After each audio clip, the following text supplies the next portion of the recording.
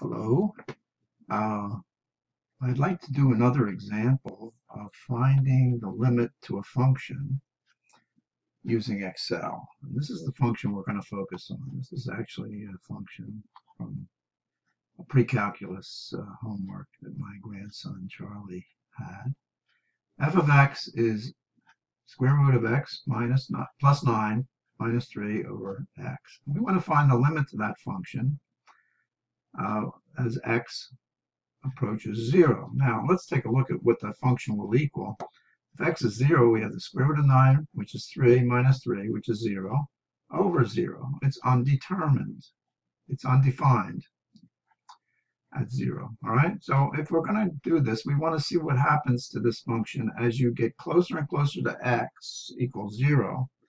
So since 0 is our value we're interested in, let's go from various values of x. These will be our values of x, and this will be our function. Okay, so let's just center everything and make it a little bigger. Okay, so we're going to start at -1,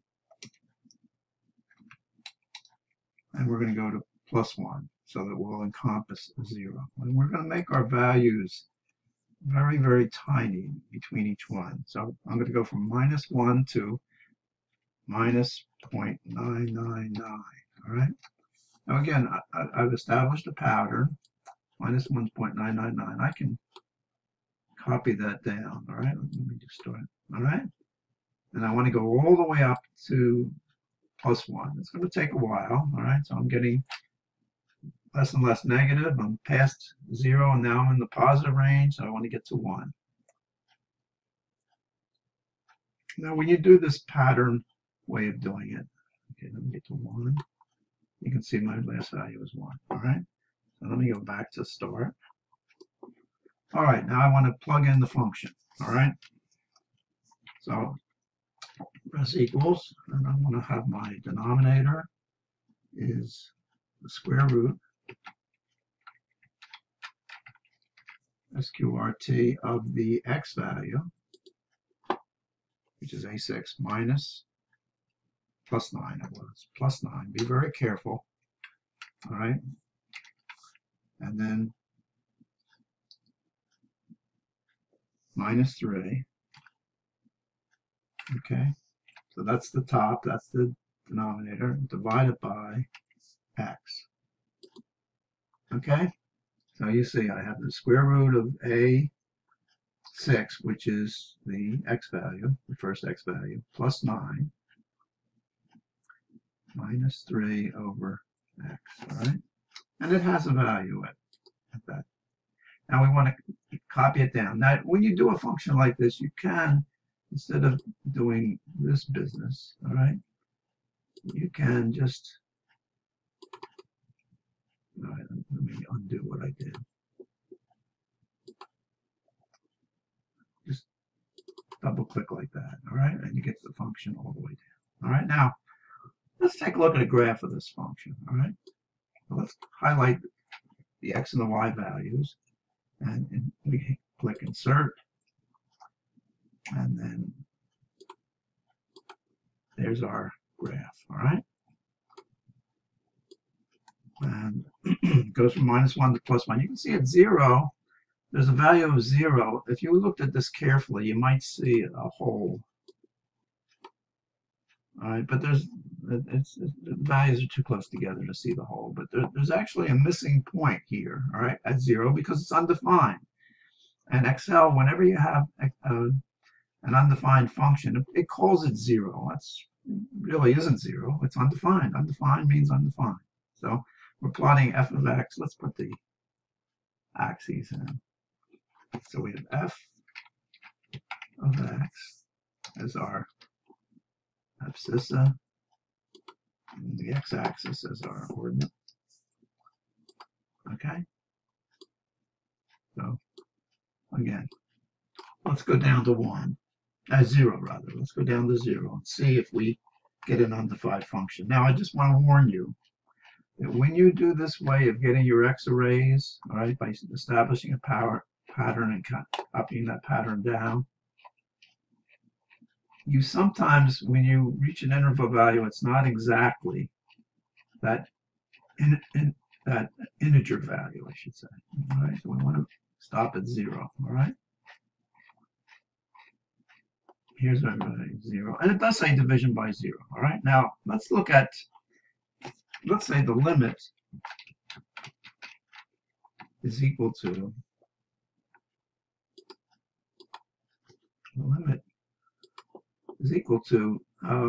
the value as you're approaching 0 from below. And let's take the average. All right, looks like it's 0.16671. All right, so equals,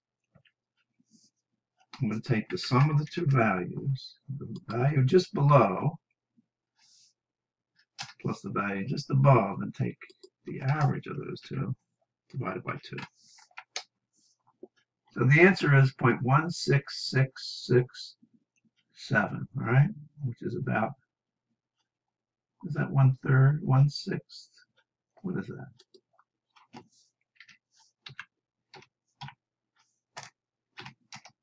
Yeah, it's 1/6. All right, I put 1/6 in. All right. Okay, I don't know why it has that value. Well, there probably is a way of finding out that. But, anyway, that's the limit. All right. Okay. So you could put a different function in, but you can see that as I approach 0 from either side, I get about 0.166. All right. There it is right there. All right. So that's an easy way to find the limit. All right.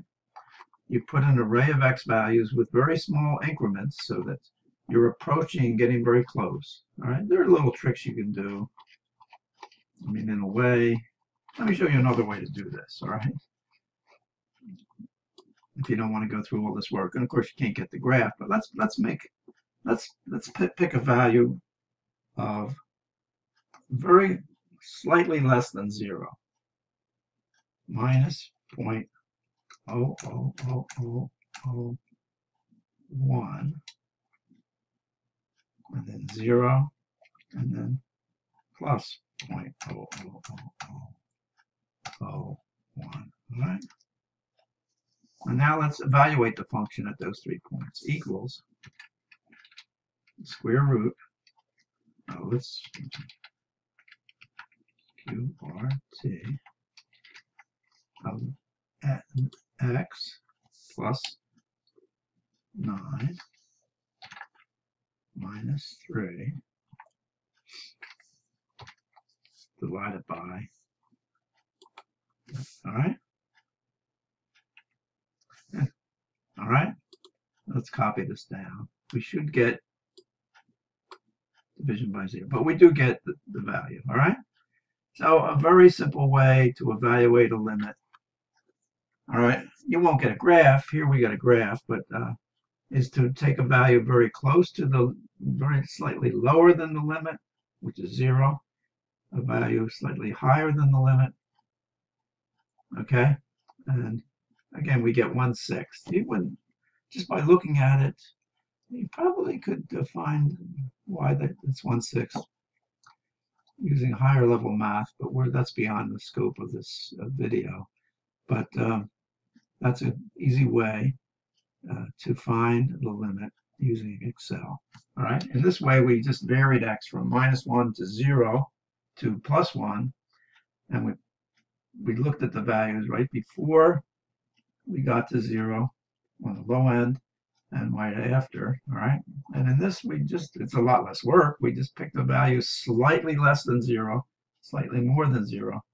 And so that in a nutshell is how you find limits using Excel. Very easy. All right. So thank you for your attention, and we'll be back soon. And I hope you find this useful.